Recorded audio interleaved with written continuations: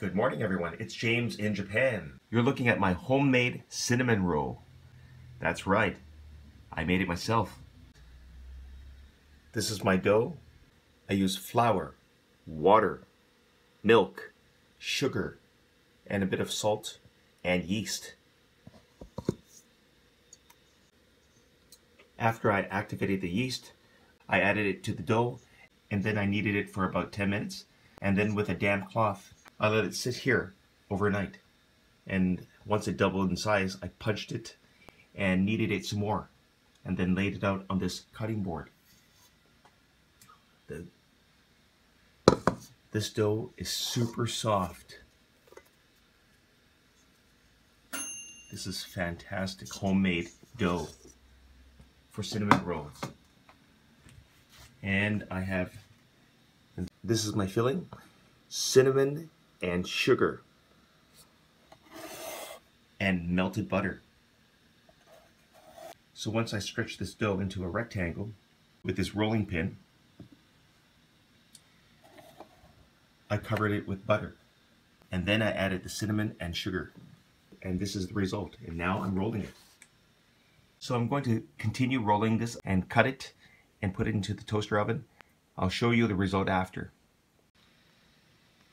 Look how beautiful they are.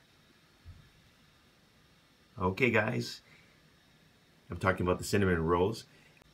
It's time to bake, you guys.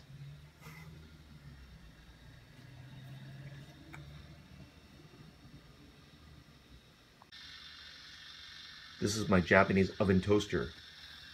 High power, 1000 watts. I'm going to try to cook it for about 10 minutes. Notice I have an oven sheet.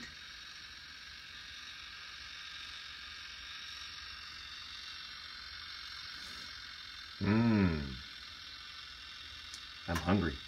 I'm gonna have a little peek. Oh my God, they look fantastic. Look at the filling, it's sizzling. Wow. The cinnamon rolls are done. I couldn't help myself. I put some frosting on them. This is Betty Crocker's frosting. Vanilla. I brought it from Canada.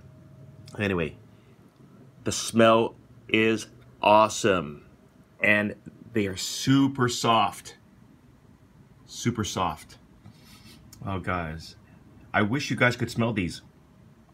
They are so delicious.